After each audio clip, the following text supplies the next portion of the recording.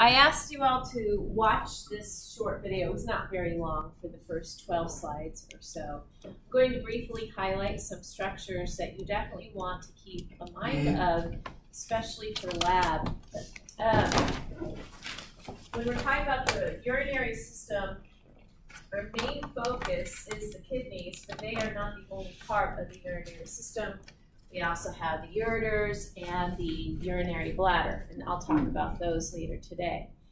The kidneys do a lot for your body, a lot. And in fact, in physiology, it takes me a good 3 weeks to get through all of their functions.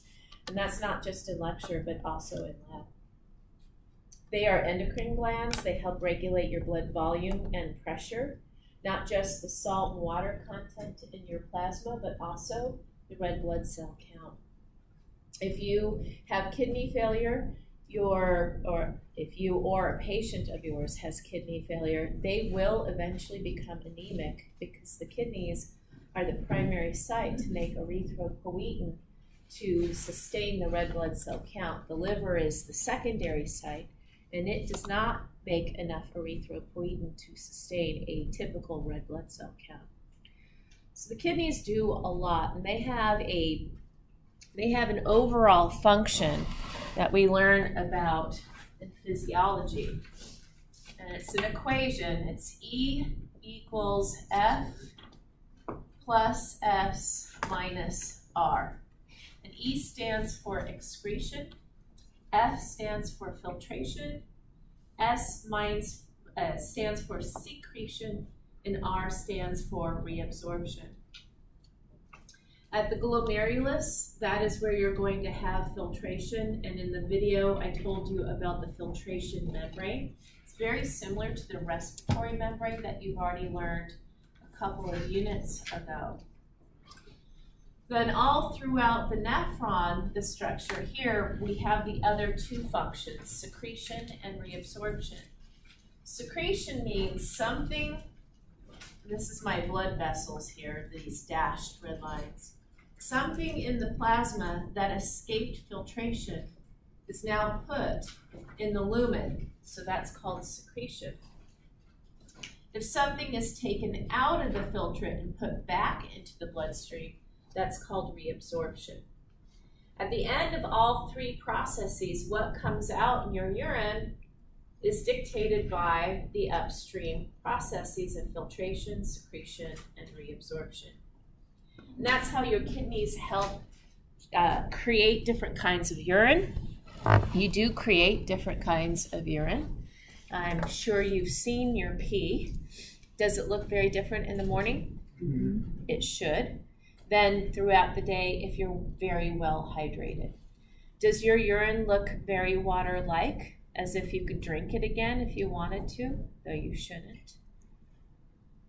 Or does it look the color of Dana's jacket? Because if it looks like Dana's jacket, you are not well hydrated. You need to drink some more water.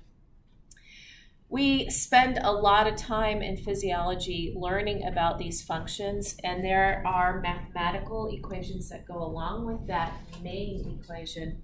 And we teach our students how to calculate renal function. We teach you how to calculate if your patient is in renal failure. No nurse ever has to do that. The laboratory does that. All we have to do is collect blood and urine, and we can figure out if you have renal failure. It's not hard, though, to learn the equations. And if you learn the equations, then you know what the results mean. You know how they got them. And that is very powerful. And I'll give you an example of why you care if you take physiology here when we abuse you with these calculations called renal clearance values. Not too long ago, well, I guess it's been about 10 years ago now-ish, my honey, being very healthy, he goes in for a yearly checkup. Gets his blood and urine analysis done, just like most of you do. Do you go in for yearly checkups and you get your blood and urine analysis done? Well, it's a good idea. Anyway, so he got his results and they came back abnormal. His creatinine was increased beyond normal limits. He also had an increase in potassium. Potassium, if you remember from lecture unit 2, is supposed to be found inside cells, not so much outside. His plasma levels were elevated for potassium. So he had elevated potassium, elevated creatinine, and he had elevated unconjugated bilirubin. And unconjugated bilirubin comes from destruction of red blood cells. It's supposed to be converted into something called conjugated bilirubin by the liver. So the doctor called him and said, you need to come back, we need a repeat. So Chris went back and they repeated the tests, and they came back, same 3 things, elevated. So then the doctor said, well, here, take this container. I want a 24-hour urine specimen. And have any of you had to do a 24-hour urine specimen? Okay, Allie, do you have your water bottle? Hold it up for me. Okay, now imagine 5 of those. One big white container, 5 of those big. And Chris had to take that everywhere with him and capture every last drop of urine, every last drop, and store it in the refrigerator when he wasn't peeing it. Pee is sterile. It's not like he's sprinkling it in the refrigerator. It's like misses a little bit and there's like pee in the refrigerator. You wipe it down, and it's a big hole. I mean,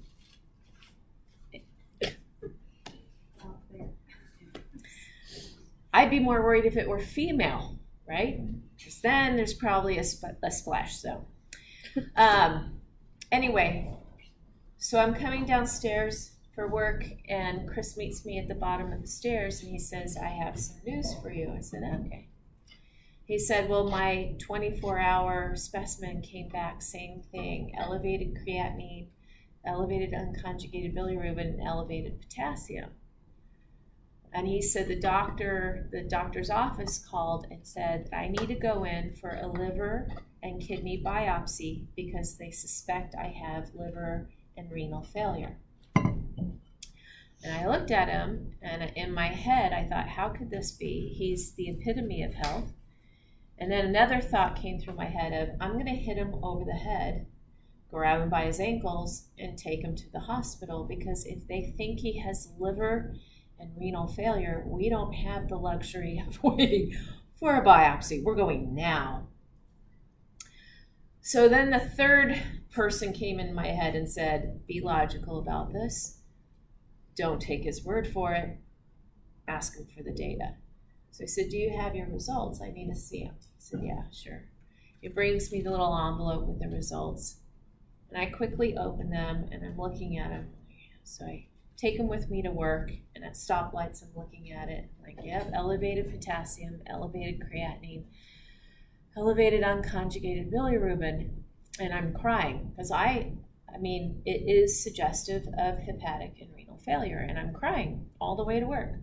It was a Wednesday, and I show up for work at the old building. That's where we were teaching at the time. And this particular class, I had a lot of ex-military medics. A lot of military in this particular section for phys. And I'm trying to unlock the door, and I'm just crying. I'm a mess. And ex-military medics, most of them were, male in this section. They don't do well with a crying female. They really don't.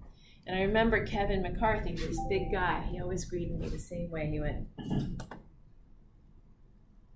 there. Oh, it'll be okay. That's all I did. I unlocked the door. I was like, gentlemen, asses in seats, let's go.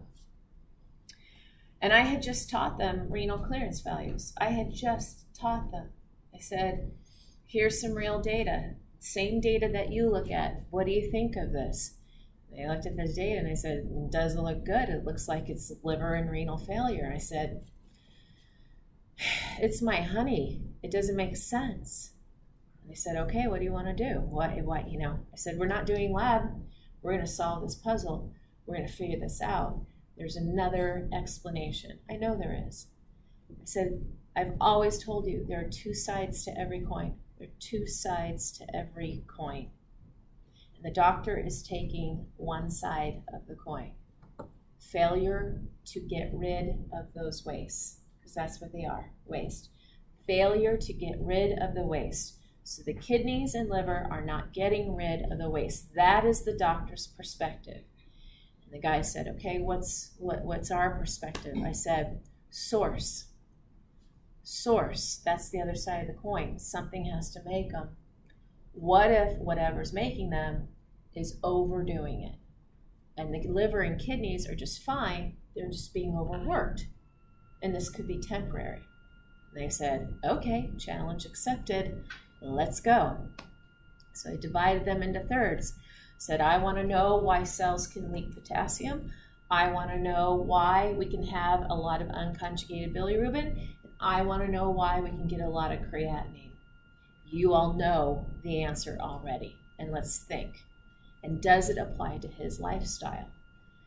So the potassium people said, potassium's supposed to be intracellular, Kara. Cells can dump this out, especially skeletal muscle. That's called rhabdomyolysis. Week number 2, you taught us that. I said, yep.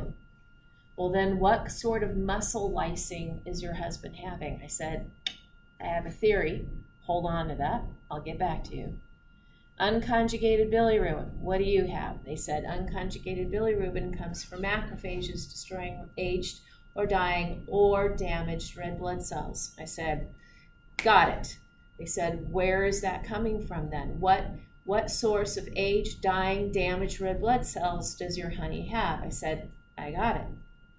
He plays soccer and he has a huge, huge hematoma, which is a big ass bruise and a lot of soft tissue damage. Big bruise, a lot of blood damage. And they're like, okay, that makes sense. I said, the thing should be drained. It's that big.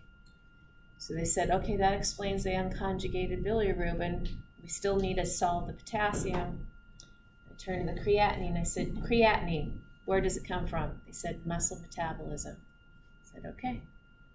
Muscle leaking, muscle metabolism. Oh, let me unite those. This guy, before he goes to the doctor, even though he's already healthy, he goes a little batshit crazy.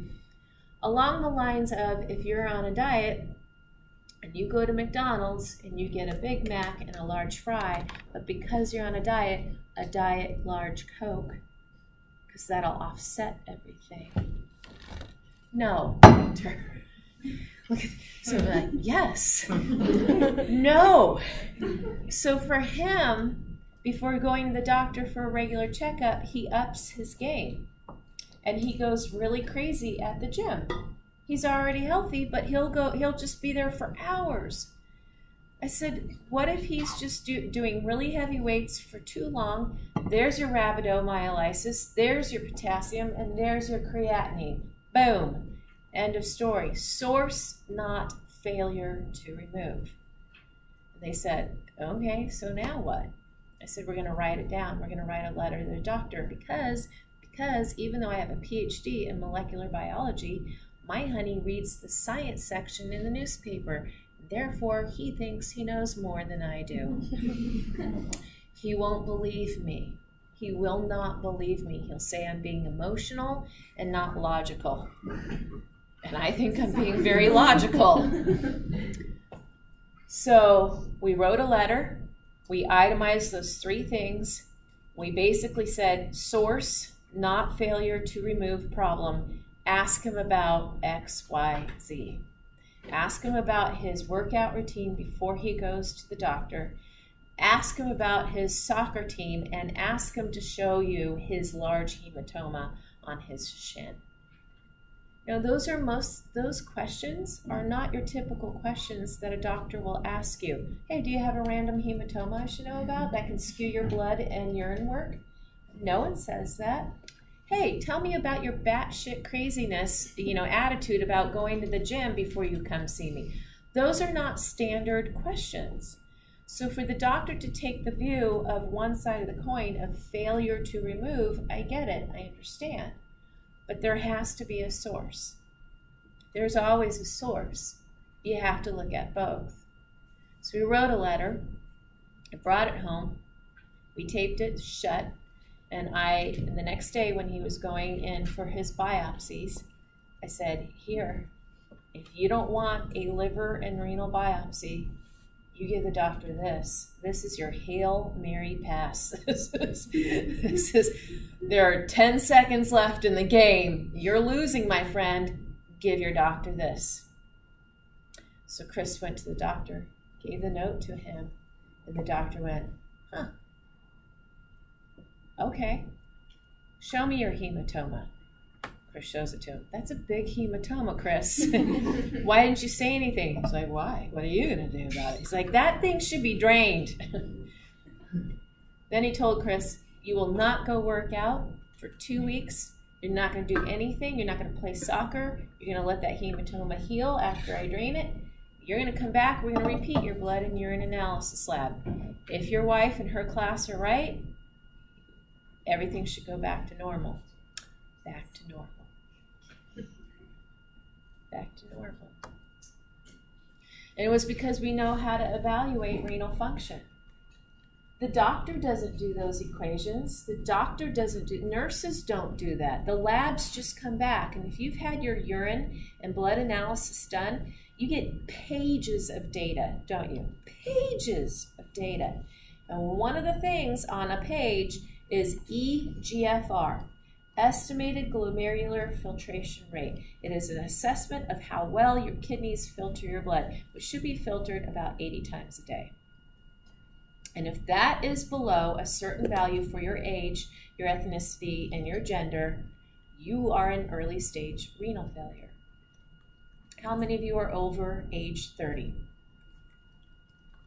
Congratulations, you're in early stage renal failure. Starting at age 30, you are entering 10% decline of renal function. For every decade after age 30, it's another 10% decline. If nothing else kills you in life, you will die of renal failure. So there you go. Now you know how you're going to die if nothing else kills you. Have a good day. It's a good way to go. It's painless. It's painless. Your pH just goes to shit, you go into a coma, and you're good. You're good. So, you are clearly not in a class to learn about all of that function, but in order for you to appreciate all of those calculations, you need to know your anatomy. I don't have time to review the anatomy. This is fundamental. Anatomy is a prereq, and I remind my students that all the time. Anatomy is a prereq. I don't have time to go over the parts of the nephron. You should know it. So I told you where we find our kidneys and how big they are, roughly the size of your fist. They are retroperitoneal. There's an outer layer to them. If we tag this outer layer and say, name this region, you say cortex. We tag somewhere in the middle, anywhere here in the middle, and say, name this region, you say medulla. But if we say, name this structure, this triangle-shaped structure, if it's a structure, then whatever we're pinning, you identify whatever the pin is going through. You would say a renal pyramid. We also have columns, which are extensions of the cortex going in between the renal pyramids. And for every pyramid plus the surrounding column, that is a lobe. So this has 6 lobes. There is an indented region called the hilum, and this is where blood vessels can enter and exit, lymphatic vessels enter, exit, nerves enter, exit, and the renal pelvis and the ureter exit at this point. So it's an indented. Where else did you see a hilum? Lungs, good. The renal papilla are the point of these pyramids, and all of these lines that you're seeing, these striations, are actually from these ducts going deep through the medulla. And the urine just drips, drips, drips, drips out of the renal papilla into the minor calyces, which converge into major calyces, which converge into your renal pelvis, and then your ureter, which goes to your bladder.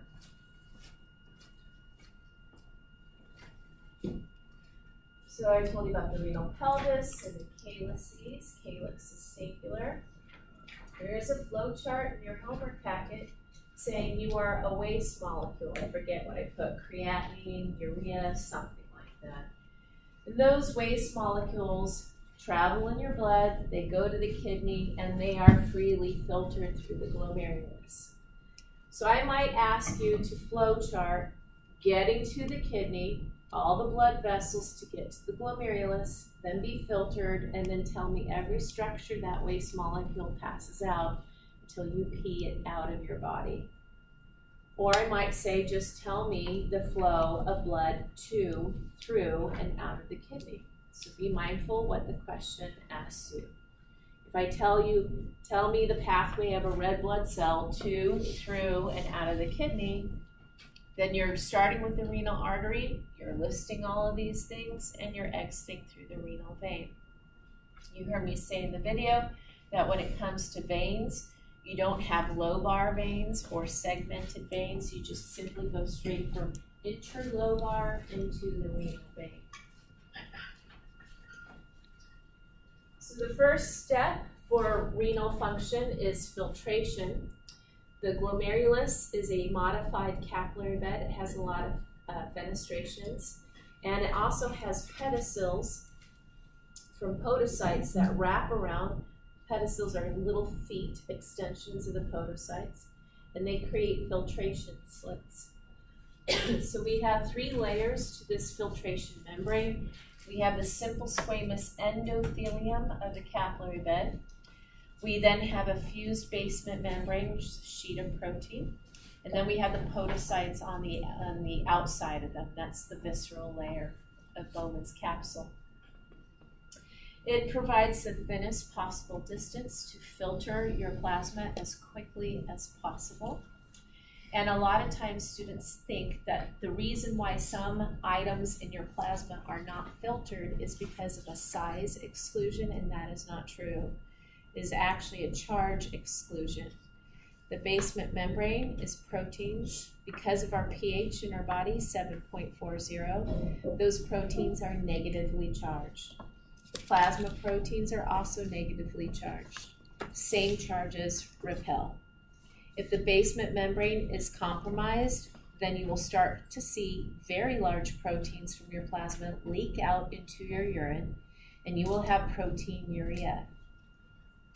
Do you have a very frothy urine? When you pee, is it like someone poured you a beer with a big head on it?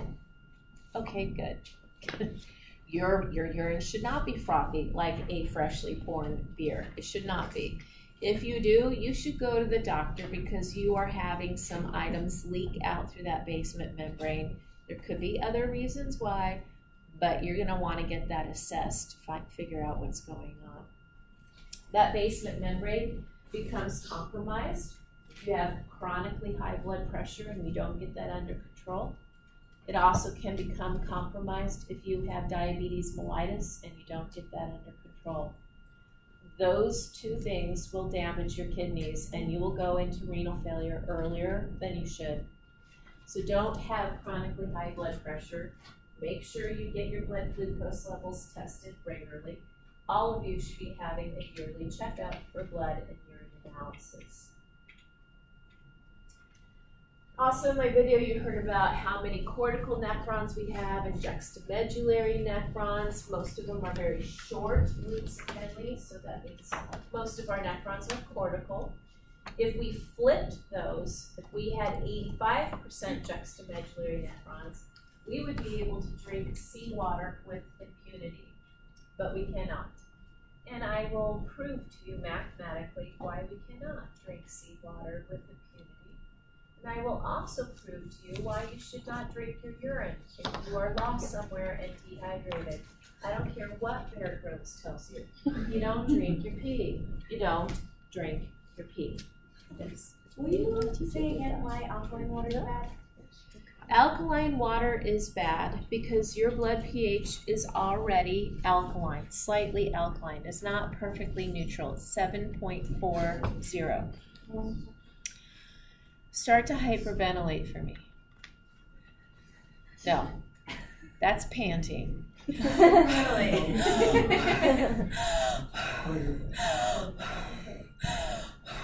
Pretend you're blowing up your favorite inflatable toy.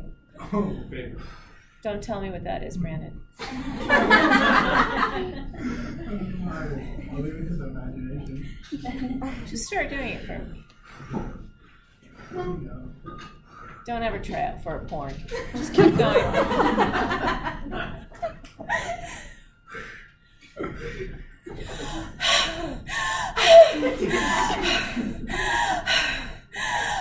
You can hear some of my asthma.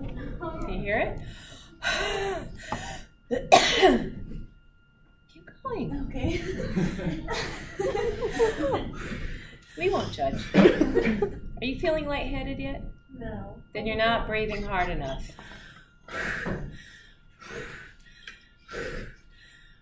Keep going till you feel Fruit Loopy. Okay, I don't feel good. Keep going. Blow out. Not stressful. Okay, now I feel lightheaded. Okay, that is alkalosis.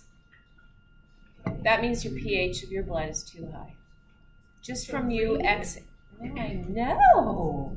Now imagine feeling like that because you drank something that was alkaline, and how long is that going to be in your system until your kidneys get rid of it? So this is short-lived, isn't it? Yeah. You feel Fruit Loopy. Yeah. Should you be driving when you're like that? No. No. So we don't drink alkaline water that some of them have a pH of 10. You just raised your pH by breathing out like that from 7.40 probably to 7.48, which is still in somewhat normal range. Now imagine if you tip that even higher. Viable range is 7.1 to 7.7. That's viable range, roughly. So if you're feeling Fruit Loopy with just a little small change from exhaling too much, imagine what your body's going to be like if you drink one of those big They're alcohol. always really big too. I know. Oh, but it's so good for you. No, it's not. No, it's not. What kind of water do you drink? Regular water. From the tap, in fact. That's what Sammy said. Fluoride in the tap water. Stronger teeth. We do not. Now, if you actually want to know the mathematical proof why we should not, you should come to my phys class tonight. Lab, 7 o'clock. That's what they're doing.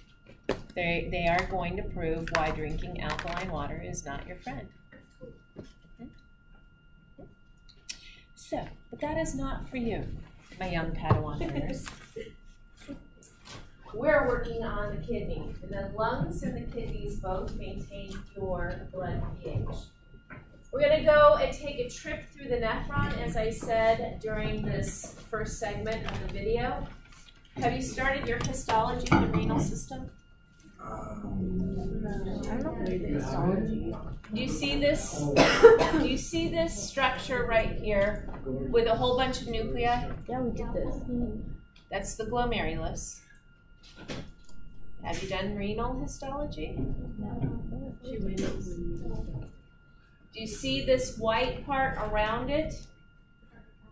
That's Bowman's capsule. So if I slice through that, I would see the glomerulus inside and then the cells of the capsule around it. Now you should be careful. Be careful. When you actually do this histology, go ahead and get out the histology of the glomerulus and the renal capsule and get out a microscope, another microscope, side by side.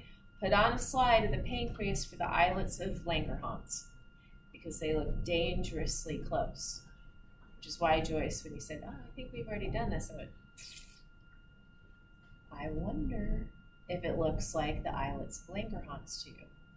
Islets of Langerhans will look like this, but there will not be this space for the capsule around them, and that's the dead giveaway that you are not in the kidney, or sorry, not in the pancreas, you are in the kidney.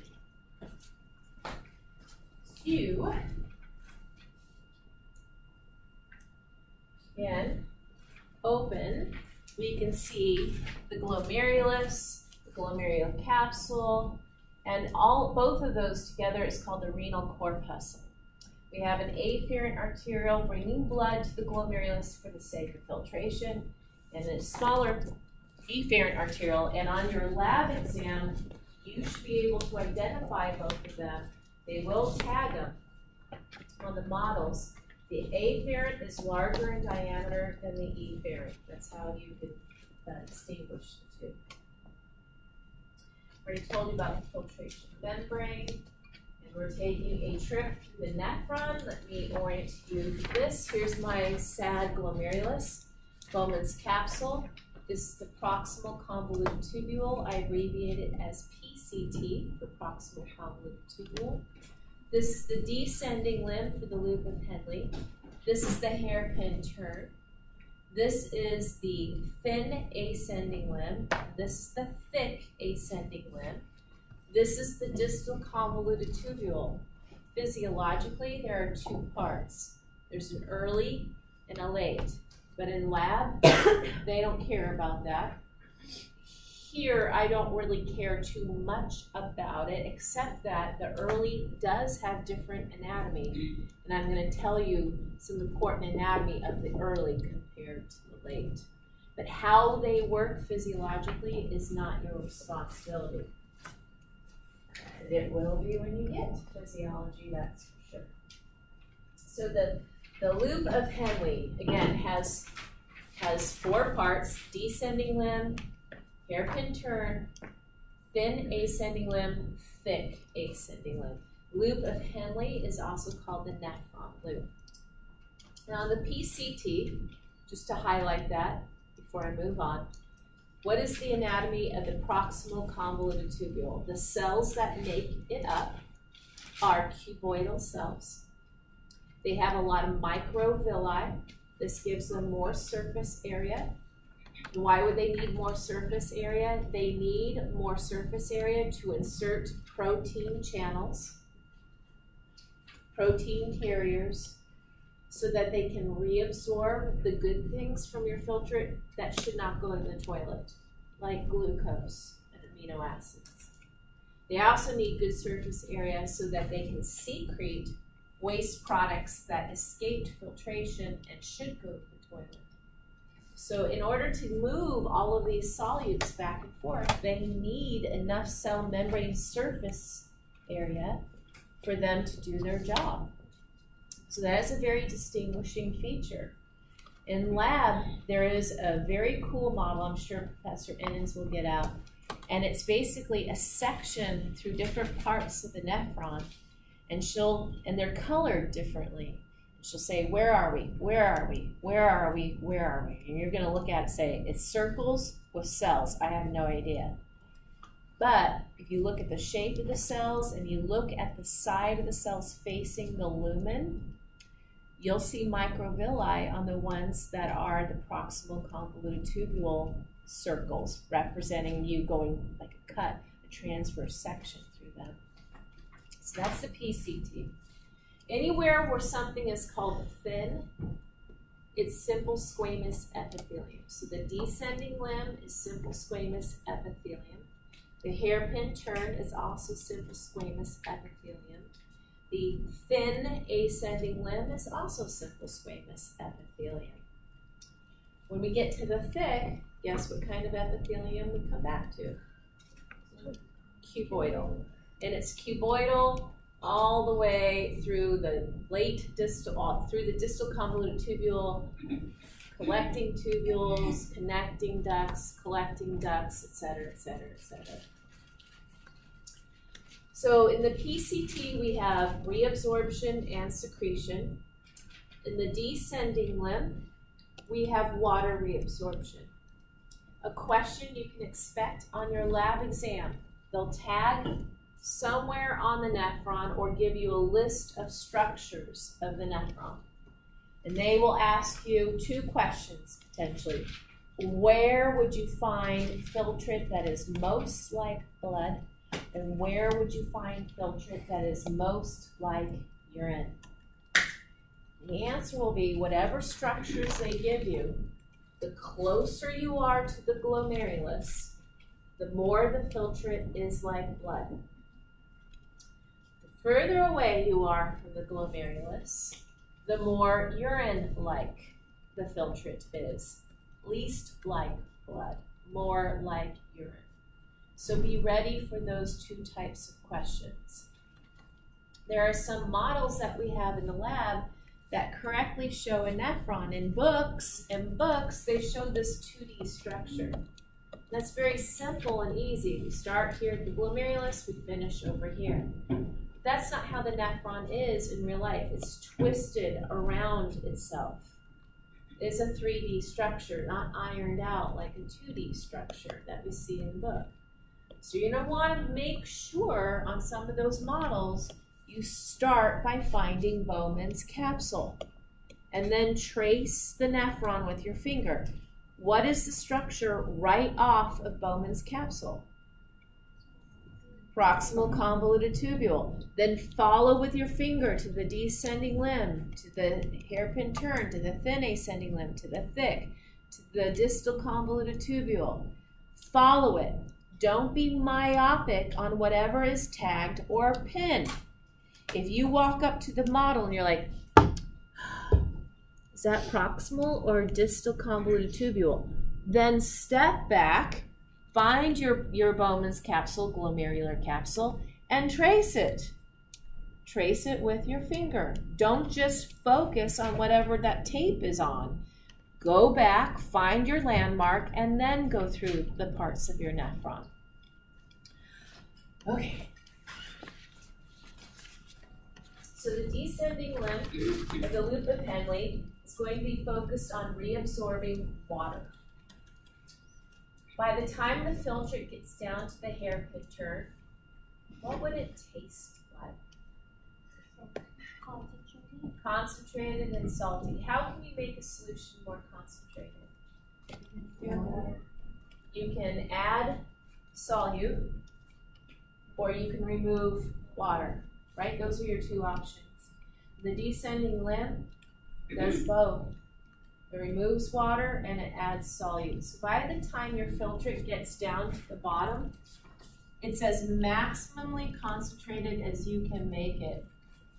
The maximum we can concentrate our filtrate is 4 times as concentrated as our blood. That's it. The reason why that's it for us is because most of our nephrons are those cortical nephrons with short loops of Henle. If we had more longer loops of Henle, we'd be able to concentrate our filtrate more opportunity to suck out water and add salt. But we don't have the majority of our nephrons being juxtamedullary. So 4 times the saltiness of our blood. Our blood has a saltiness of 300. There are units with this. I'm not going to bore you with the units. That's physiology. This 300 is your blood. 1200 is how much you can concentrate your urine. So if you were drinking your filtrate, it'd be very much like blood here in the PCT. Then by the time we get to the hairpin turn, it would be extremely salty, 4 times as salty. And then as we go up the thin descending limb, just basically a continuation of the hairpin turn. When we get to the thick, we're going to see solutes taken out. No water, solutes. And how can you make a solution dilute? Add water or take out the solutes. So the thick ascending limb is called the diluting segment, not because it adds water. It has nothing to do with water. It removes solutes. So by the time your filtrate gets up here, it has a saltiness factor of 100. We went from 1200 to 100. That's a very hard-working part of your nephron. Very hard-working. Very hard. Burns a lot of ATP. Matched by a gram, the kidneys consume more ATP than any other organ in your body. And it comes down to that part. That's why it's phenomenal. You gotta take care of your kidneys. You gotta drink a lot of water. By the time the filtrate goes through the distal convoluted tubule, it can come out to be about 50 compared to blood. It's extremely dilute. Of course, that depends on how well hydrated you are, how much salt you've eaten in your diet. So those are just some typical numbers. But they can change based on your hydration and your salt intake. Your kidney's job is to regulate how much water you pee out, how much water you save, how much salt you pee out, how much salt you save.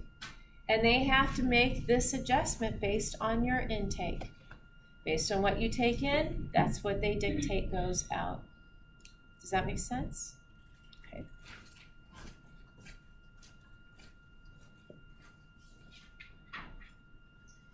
So the distal convoluted tubule, there is a part of it that I said has very unique anatomy. The nephron is not a 2D structure that like you're seeing on the board. It's twisted on itself, much like you taking a rubber band and kind of twisting it around itself. And if you just use your fingers like this. Let's say your index finger is your afferent arteriole, your middle finger is your efferent arteriole, and your hand is the glomerulus. Okay, so blood's coming in, filtration, blood leaving. These two arterioles straddle the distal convoluted tubule, the early part, this part right here. They straddle it, so they straddle. There's a functional contact. That functional contact does a lot. It is important, and we go after it clinically every day. So you knowing that anatomy of that functional contact is important. Because when you get to phys, it's like you all know the juxtaglomerular apparatus. Anatomy is a prereq. The juxtaglomerular apparatus consists of the afferent, efferent arteriole, the early distal convoluted tubule. Here it is, cut in half like a transverse section. There are special cells inside that early distal convoluted tubule. They are called macula densa cells. And I'm going to tell you what they do. I'm going to tell you what they do. I'm going to show you a video so you remember what they do. And it's not a video on kidneys. It's an analogy. I think you're going to remember. In between the afferent and efferent arteriole and the early distal convoluted tubule, you see these cells right here? Those cells, well, there are a couple different ones there. There are mesangial cells, don't worry about those. And there are juxtaglomerular cells. They are mostly found around the afferent arteriole, but there are some found around the efferent as well. The juxtaglomerular cells and the macula densa cells are in constant chemical communication with each other. Much how neurons signal, they don't release neurotransmitters, but they release chemical signals. This apparatus, the afferent, efferent arteriole, early distal convoluted tubule, juxtaglomerular cells, macula densa cells, hugely important. Don't mess with them. Don't mess with them. They will release the hounds of hell in your body. That functional contact will change everything in your body just to make sure the nephron can do its job. You see, there are different kinds of renal failure. There's pre-renal failure, there's intra-renal failure, and there's post-renal failure. And it matters what kind of renal failure you have because it dictates how we help you clinically. If you have intra-renal failure, well, we're looking at a kidney transplant. But if you have pre-renal failure, you don't need a kidney transplant. We got to figure out what's going wrong with your cardiovascular system. Maybe your heart is weak as a pump, and is it pushing the blood to the kidneys? If the kidneys don't get blood, how do they filter it? They don't. So if they don't filter your blood, that's renal failure. And if the kidneys could talk to you, they'd say, but it's not our fault. We're fine. We want to do our job. You're just not getting blood to us. And that apparatus will rain hell on everywhere else in the body just so the nephron can do its job. It's crazy. It's absolutely crazy. How many of you have high blood pressure? Medicated. Gold standard for starting high blood pressure medication is a drug called lisinopril. It is called an ACE inhibitor, and that drug blocks that apparatus so it can't rain hell on everywhere else in your body. Your kidneys will drive your blood pressure through the roof just to make sure they get enough blood going to the glomerulus so they can filter it. And it's their own undoing. They're going to cause renal failure ultimately because you're going to destroy the glomerulus and filtration membrane with those pressures. So we got to rein that in. That's not good to have chronically high blood pressure, and that's probably the cause. So you need to know the anatomy of that structure. In phys, you learn how it works and how it rains hell on the body if it doesn't get its way. It's really important. Afferent arterial, efferent arterial, macula densa cells within the early distal convoluted tubule, juxtaglomerular cells around the afferent arterial and a little bit around the efferent arterial. Mesangial cells, they are there too. We won't even entertain them. Well, they're fun, but I don't teach about them until pathophys because they're complicated. Okay, so all this talk of pee, I'm sure you have to go. So go pee. Come back in about 10 minutes.